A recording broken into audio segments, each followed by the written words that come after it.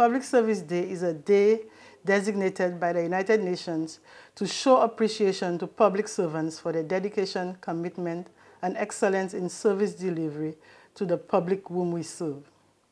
As the Permanent Secretary of Home Affairs and National Security, I feel honored to make a tribute to the officers employed in the protective services, namely the police, fire, and correctional officers.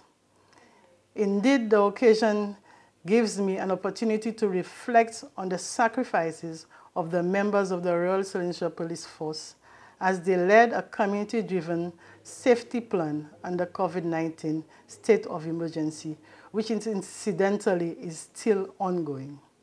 Over the last several weeks, these officers confronted strenuous challenges in service delivery, which were often captured digitally and circulated via social media. I would like to commend the Police Commissioner and his management team for their hard work and commitment, specifically Acting Police Commissioner Mr. Milton Daisy and the members of the police force for maintaining security, peace, and stability in the country.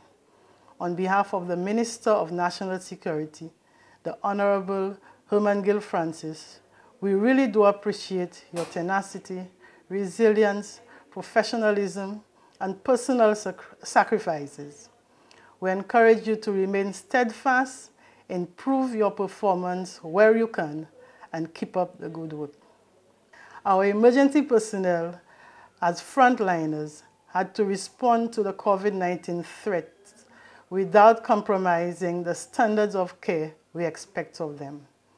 They performed their duties diligently despite concerns for their personal safety and that of their family members.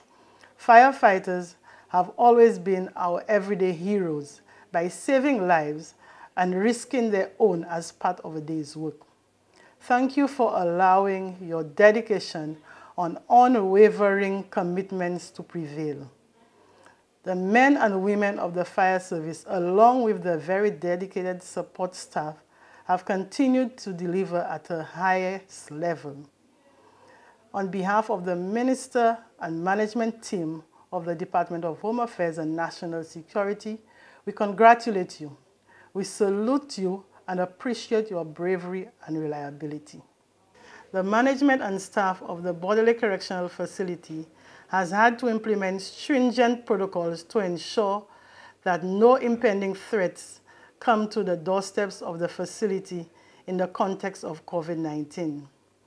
Aside from diligently executing their normal duties of national security and rehabilitation of inmates, the correctional facility has adjusted their working hours from 3 8-hour shifts to 2 12-hour shifts to limit the frequency of movement of staff, thereby reducing the risk to inmates. On this Public Service Day of Appreciation, I join the Minister of Home Affairs and National Security in congratulating you for your stewardship, for your steadfastness and dedication. Recently, for the first time in history, St. Lucia experienced a 2-week lockdown, and it was not easy.